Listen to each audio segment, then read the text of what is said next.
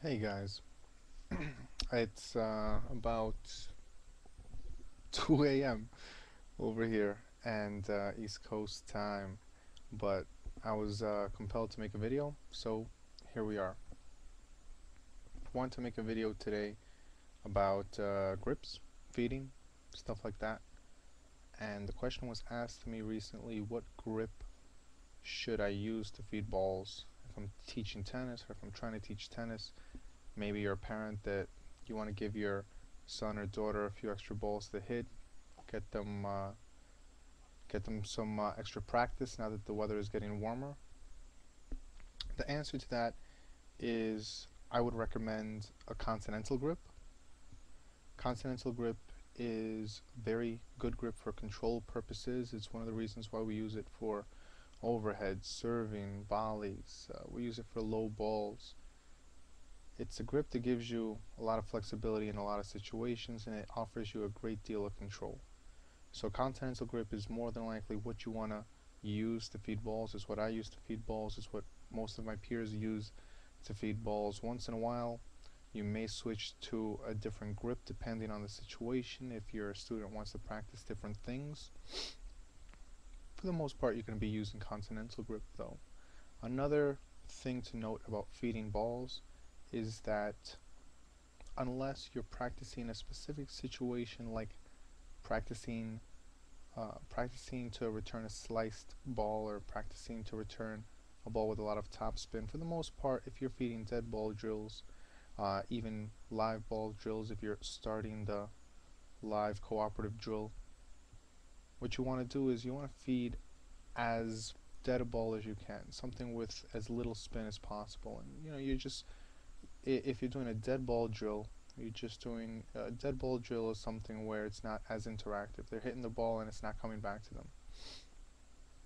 In a dead ball drill situation, like for example a three across, if you're hitting three, four hands across a baseline, one, two, three, and then the next person goes, something like that, they're working more on mechanics, and so you don't want to you want to give them as easy a ball to hit as possible because they're just warming up. If you're doing a live ball drill, again, you don't want to add any additional variables to the start of the live ball drill. You really want to get the rally going as fast as possible, and so you'll feed a nice easy dead ball with as little spin as possible. And of course the continental grip is going to go a long way to help that. Okay, the other thing is if you're starting a feed or a dead ball drill, you want to feed the ball in such a way that the ball is not going to be too high or too low. You're going to have to mix it up with people depending on their height. Most of the time when we're playing tennis, when we're hitting balls, you want to hit that ball at about waist level. That's our power center. Anything that gets away from our waist, you're going to start losing power. The exception, of course, is on an overhead or a serve. That has a different mechanic to it, and of course, that's the exception to the rule. But for the most part, you want to hit most of the balls by the waist. And so you're thinking that you want to feed the ball close to them. If What I found is that if you take the distance between you and the student and you feed the ball perfectly in the middle between you and the student, it ends up landing somewhere close to their ankles. Uh, you can make the argument that the student should move toward the ball, but the truth is, you want to give them a nice easy ball to work on their mechanics to get things moving.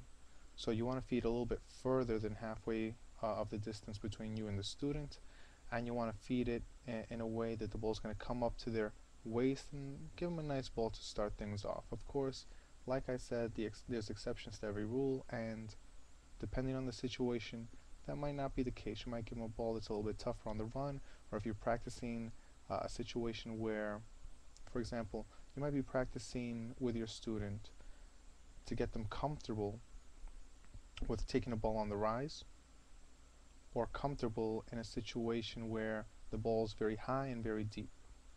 And what the student will have to do is to move early, to move their feet back early and diagonally so that they can take the ball coming down, but of course they're not going to take it at the baseline because it's going to be around their shoulders. They're going to move back, let it fall, settle down to their waist, and then they take the ball. So in a situation like that, it's one of the exceptions to the rule where you want to not feed the ball by the waist. But After the ball bounces and it comes up and it comes back down, you want the ball somewhere around the waist for the most part.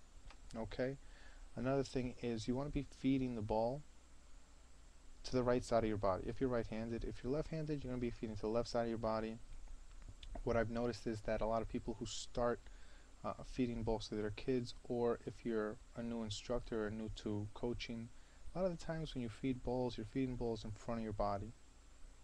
That doesn't really work out that well because your body gets in the way.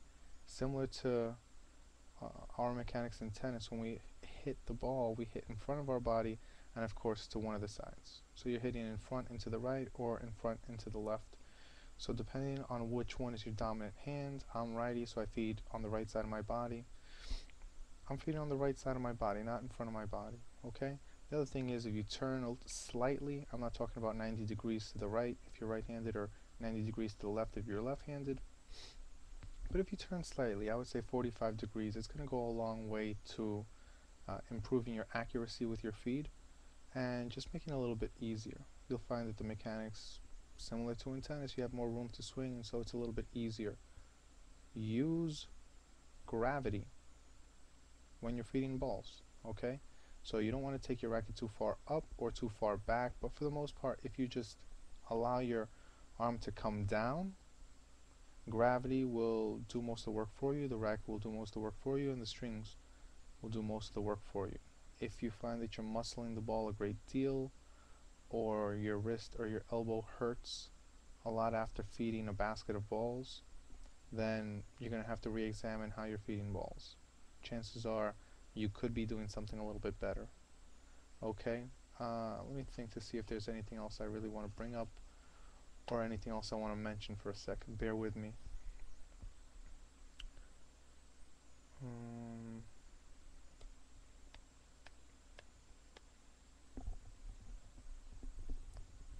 No, I guess that's it. So I guess to summarize, when you're feeding balls, for the most part, you're going to want a continental grip.